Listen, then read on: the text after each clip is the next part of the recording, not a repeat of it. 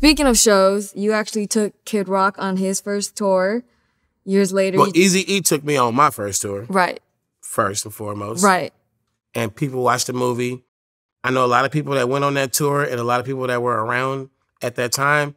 And people don't really say, man, it didn't happen like that. Like, they don't really get off into all that. But they say a whole lot more happened that day or happened right when that happened. There was a whole lot more to it. But a movie can't tell that whole fucking, right. You got to tell a good story, a great story. You can't tell every fucking detail. So I would watch the movie. I've seen it probably like a handful of times. And a lot of that shit coincided with places I was at and things I was doing. And, I was very close to that shit. Mm-hmm. And,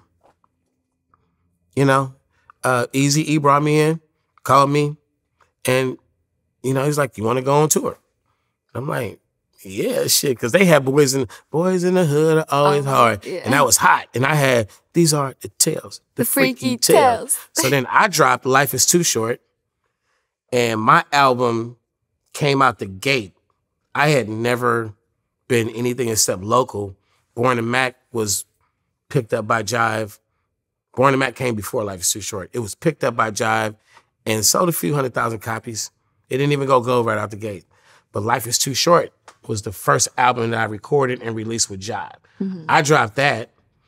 It goes 300,000 copies out the gate. Like, I remember seeing a promo thing they had, Life is Too Short, 300,000 copies in 3 weeks. And that was like a big deal. Mm-hmm. I'm like, damn, out the gate, 300,000 copies. So Eazy got it. I mean, they had just dropped Straight Outta Compton album.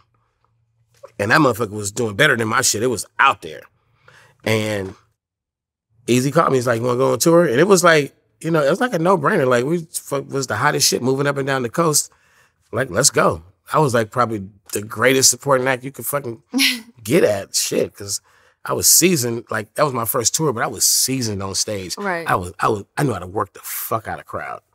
When I went on my first tour, it was no learning curve. I was already there. Okay. So, were you nervous? That's a lot of people. Nope. I used to have this little weak ass intro that everything about me has always been like it don't need no flair. Okay. No glitter, no diamonds, no nothing. So I just had this box. They can't see this, but it kind of looked like the light you got right there. Okay. So it's the box with the light shining from the back. So you're inside the box and all you see is a silhouette. It's a simple ass stage intro that people have used in many different aspects, from fucking Cirque du Soleil to everything. The silhouette box. So it's my first tour. I'm standing there in the box and the white curtain comes up. You see my shadow and the curtain comes up and it's really me. That was my one effect. All I had was like some dollar signs, some dogs, or some, my microphones and a dog bones. Hella basic. But for people to see Too Short for the first time, the motherfucker was going crazy. Eazy-E took us N.W.A. We went around to all the arenas. That was my first taste of it. Later on, right after that, Ice Cube quit the group and Ice Cube went solo. He did the album with America's Most Wanted. And we was homies. Ice Cube was my homie. And we've got in touch with each other. It's like, I don't know whose idea was or who made it. I don't know. We just went on a tour as co-headliners where a lot of nights he closed the show. A lot of nights I closed the show. We had a really big song together. It was a Bitch Ain't Nothing But a Word to Me. Mm-hmm. Bitch Ain't Nothing But a Word. We would do that song together. Crowd go crazy. Like we I was told that you could bring one group. Ice Cube brought Yo-Yo. Okay. Because that was his artist. Yeah. And I was like, Kid Rock was my homie, so I brought Kid Rock. Oh, okay. Interesting. I was like, I put him on the tour, and I knew he would make the most of it. And out of anybody I knew at the time, like he was the person I felt deserved the slot. Crazy. And I'm really to this day believe it was a good decision because it probably helped him a lot with his development on stage. And it's great to know how big he became and that I was able to throw an assist at a young age. Totally. And then, D-Nice was on that stage. D-Nice, the DJ. D-Nice was on that tour. He, oh, wow. Because he had the song, They Call Me D-Nice. He had that song out, so. And it's good to see D-Nice, balling like he is right now. And this whole entertainment thing is a fraternity. It's a family. Right. And so many on so many levels and so many different eras and places and times and years. Too Short is family. And that's what that whole list is about. Like you get that part of it, but you might, like Too Short, like my Uncle Short, but you might have fucking forgot what Uncle Short did. You might have fucking forgot the journey and the ride that I just had along the way. And we in the kind of industry, hip hop, where every so often, like some people do it very often, but you gotta keep reminding motherfuckers in hip hop, like, you know who the fuck I am, right?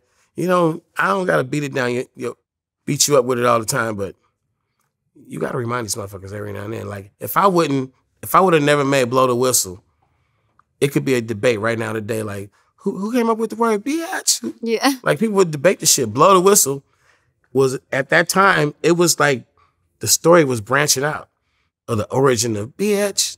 Now it's like, nah, y'all ain't finna take that from me. Is it crazy to you that Blow the Whistle still hits every time it plays? Lil Jon made the beat. I know. All right. I wrote the lyrics. It's not much to the song except the beat and the lyrics. Right. And neither one of us knew that song would do what it did. And to this day, it's probably the one thing we always mention something of it, because it gets sampled a lot. For sure. It has many, many like viral clips. Oh yeah, Saweetie sampled it. I mean, it has all these viral clips and weird stories around the world. What Blow the Whistle did, and every time me and Lil Jon see each other, we got a cool little relationship. Right. But that's probably the one thing we mention, something Blow the Whistle-ish every time we see each other. Man, Blow the Whistle still, man, can you believe? Can you believe, like, it was 15 years and we like, can you believe it?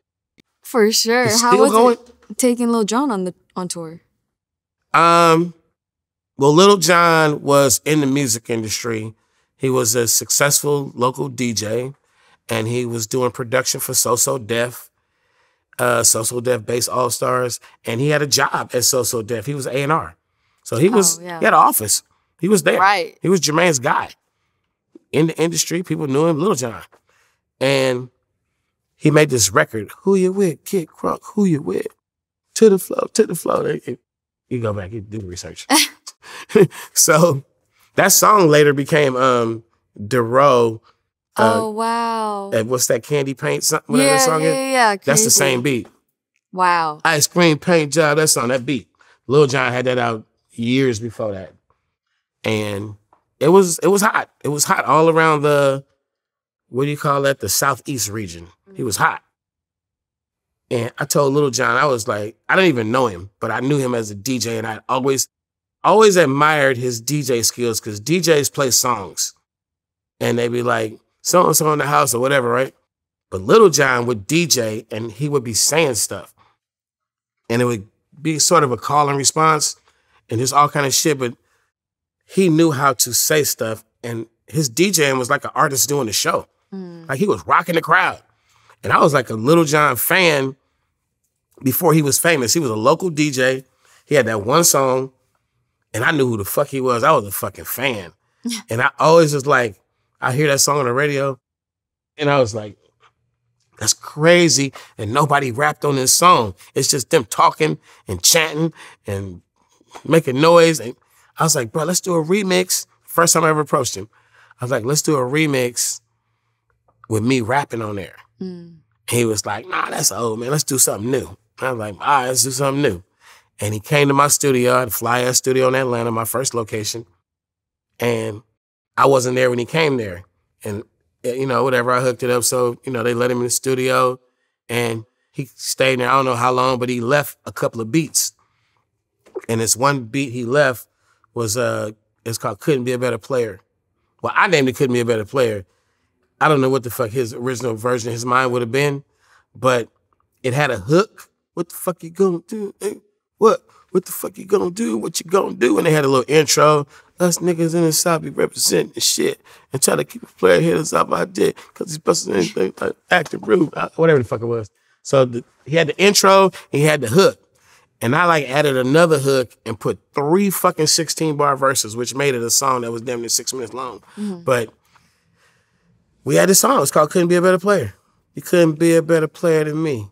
Even if you fucked every day of the week. I know you think you got it like that, but peep, I be fucking hoes every day of the week. Like, that shit was hot. I love like, it. from what he did on Who You With to that, I mean, it was like, if you was of age in Atlanta that year, which would have been 96, 97, I don't know what fucking year it was, 97, something like, I don't know, 90, I don't know what year it was.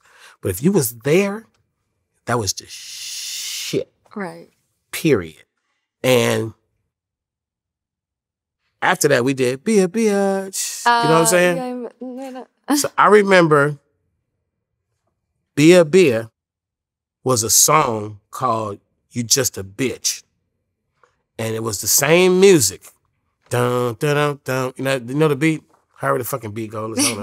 But it was the same beat. And instead of going, Be a Bitch, the hook was, You just a bitch. You punk ass bitch. You ain't nothing but a bitch. And he had a that was on the B side. It was a single. On the A side, it was I Like Them Girls. It was like an up-tempo dance, kind of the vibe he did with the So Def All-Stars. So I Like Them Girls was a single. And he hit me up one day or seen me somewhere one day or something. He's like, man, the B side is moving. Like, he like, the A side had a video. You know, the video was hot. He was out there. He said, the B side is moving. So he had to figure out a way to make the B side a clean version. And he came up with that Be a Bitch, did a remix, added Ludacris. Song became a big hit. But there's a whole nother version called Just a Bitch. You Just a Bitch. Crazy. Crazy. Yeah. Facts, motherfucker. Facts. I could run this shit all day. You mentioned the N.W.A tour. What do you think of the conspiracy theories around Eazy-E's death? Well, you know, I said this shit early on.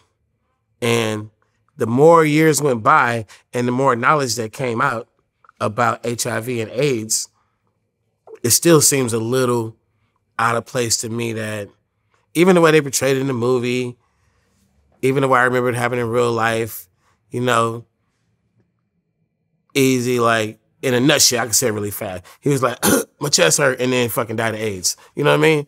And it's like, what happened to HIV? What happened to actually, you know, having AIDS and then deteriorating? Like, you just, oh, doc, my chest hurt, and then you died. Like, something fucking happened. Like, something happened.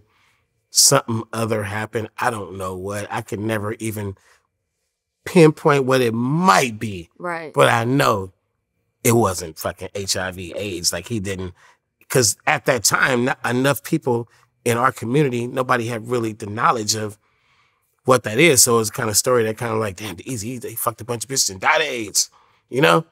But everybody that I knew since then that contracted HIV and then had AIDS, they died. It was a long death. It wasn't my chest hurting and coma then dead. It wasn't that so. You know, and then right off the rip, we kept waiting on, well, who else had it? Nobody else had it. No baby mamas, no girlfriends, nobody had it. That's crazy. So you just fucked some random bitch one night that gave you the AIDS and everybody else, you never fucked me. It just seemed very. Right. I'm not the only person who feels like this.